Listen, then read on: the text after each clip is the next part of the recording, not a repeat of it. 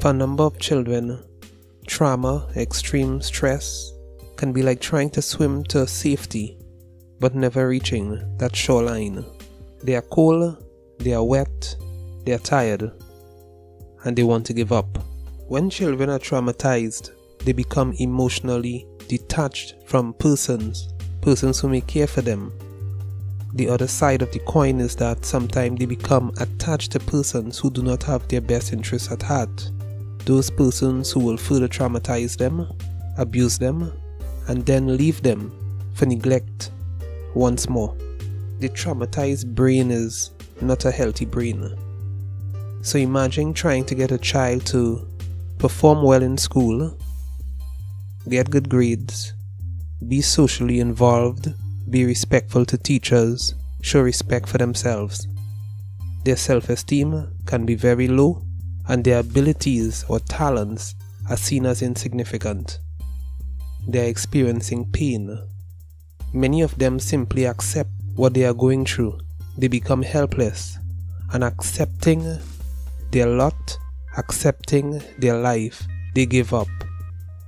The shoreline seems never able to be reached. A number of our children are simply giving up. They are turning to negative or toxic friends, but not feeling a part.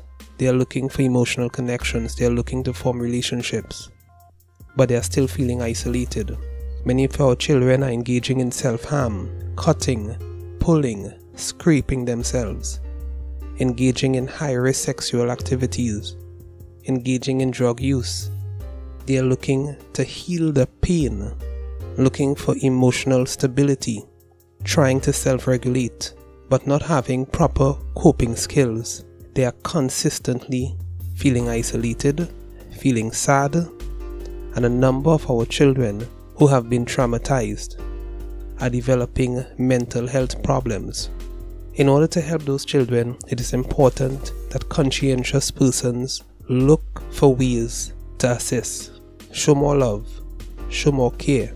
Instead of simply saying no to a child, give explanations as to why they should not engage in a particular behavior. Give examples, give illustrations, give stories. Continue in spite of how they may react to you at first, to be there for them, to offer care, love, and respect. A child who is traumatized needs your help.